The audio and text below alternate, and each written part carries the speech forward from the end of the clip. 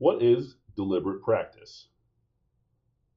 One of the biggest mistakes that people make with Erickson's theory of expertise is that they assume that all you need is 10,000 hours of practice to become an expert.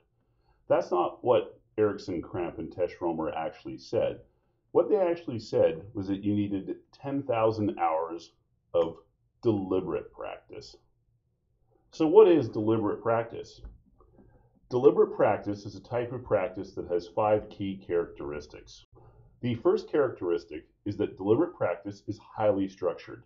It's a planned practice session, so you're not just free-forming, but you've actually got a structured environment.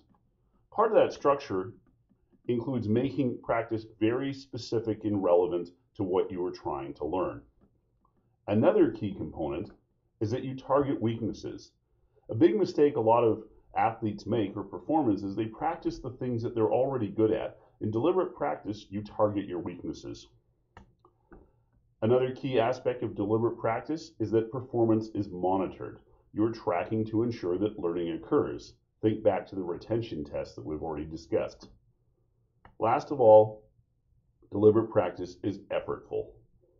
It's not something where you're just sort of going through the motions, but at the end of deliberate practice, you should be exhausted. You've given it all. So to become an expert, it's not just 10,000 hours of practice, it's 10,000 hours of deliberate practice.